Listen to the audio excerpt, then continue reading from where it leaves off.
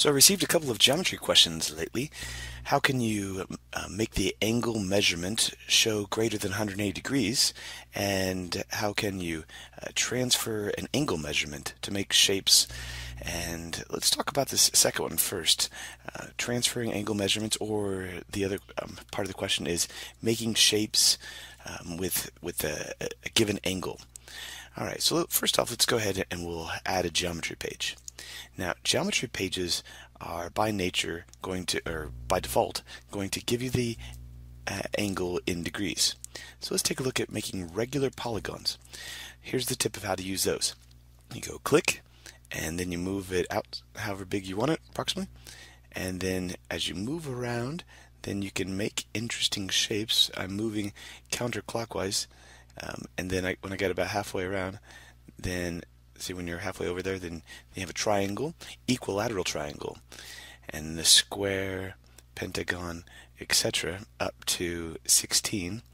And then these were interesting as well, weren't they? Okay, so that's how you can make those, and that's real easy to do. You're like, I want to make a triangle, and each of the sides are 60 degrees. Sweet, boom, there it is. How do I know it's 60 degrees? Menu, let's measure the angle. And if I go click, and click, then look, there's the angle of 60 degrees. Okay, so next up, oh, and here's how you can move it around.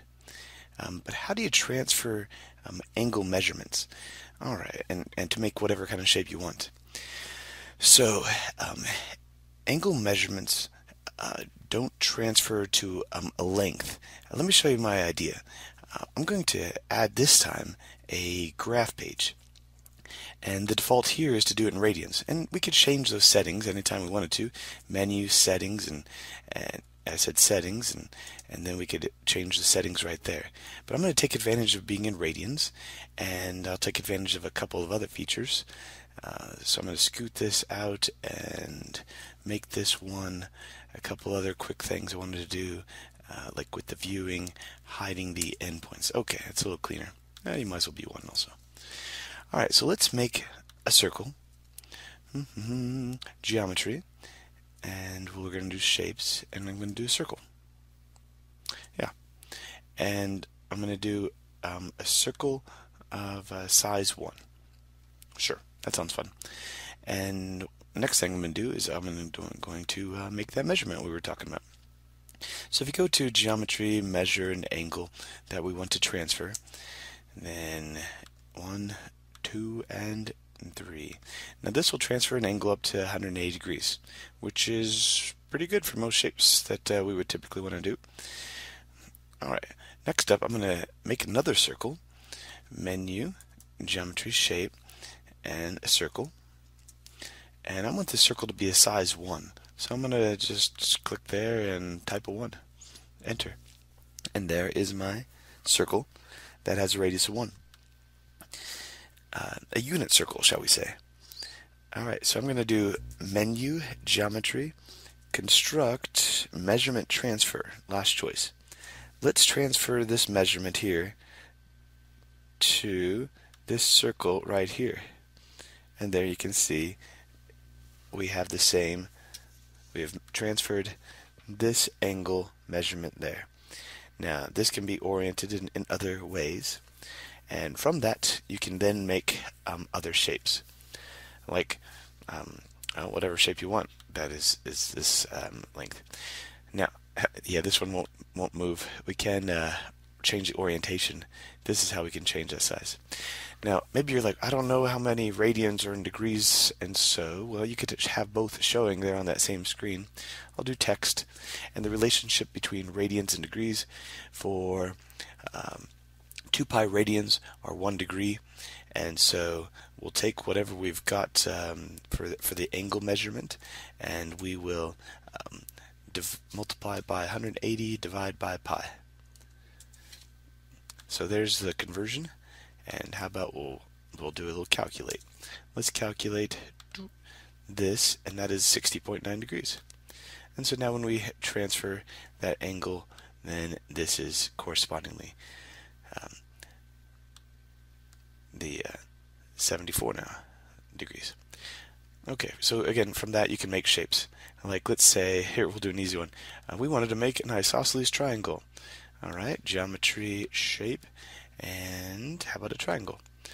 So we are now going to make, ta-da, an isosceles triangle that has this angle, and we can transfer that over there. Now, you could do the same thing by just having a number and by creating a little slider, but there it is. Let's see, how about one more thing to show you? What if you wanted to make an angle that was larger than 180 degrees?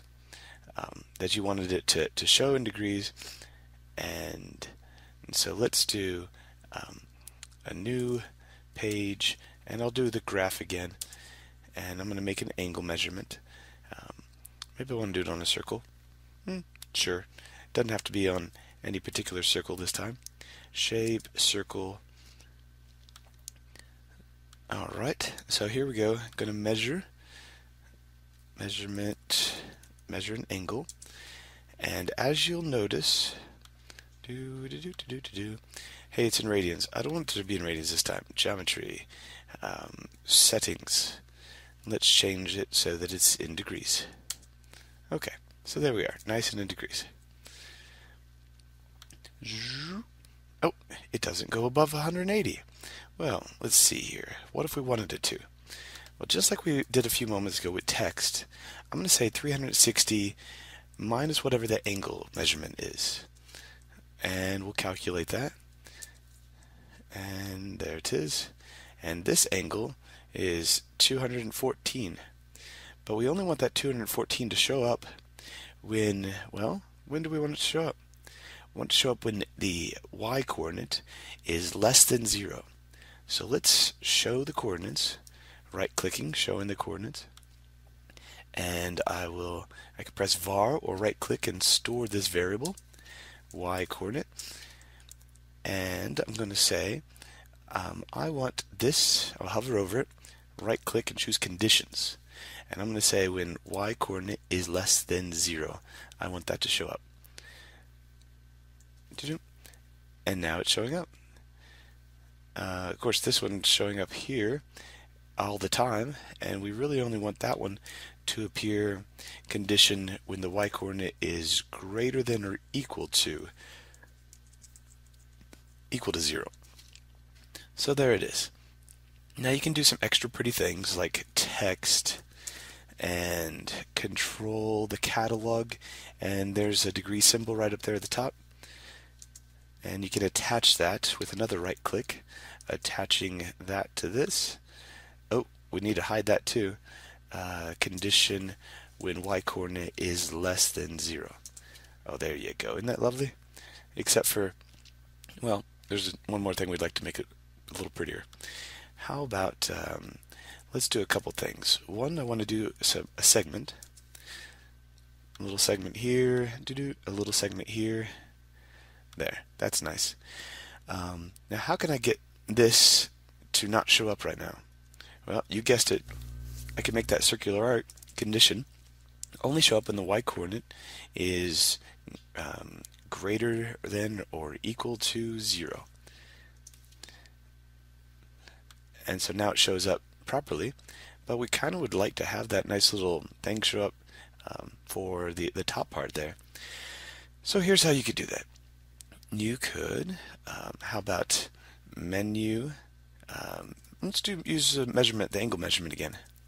Angle, and I'll go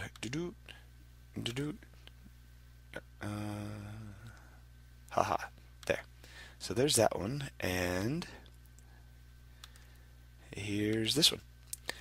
But we only want those two to show up. First off, we can hide this with the number 3, menu hide, and now it looks really great, doesn't it?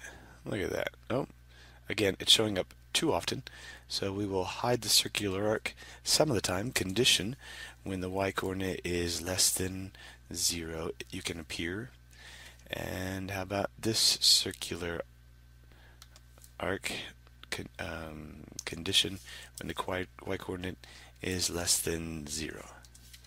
And very nice. Look at that. One more thing you might want to do is to hide a few other things that don't need to appear, including menu, view, the axes. We don't really need the axes. Oh, isn't that lovely? Alright, so enough of that. Thanks for enjoying this.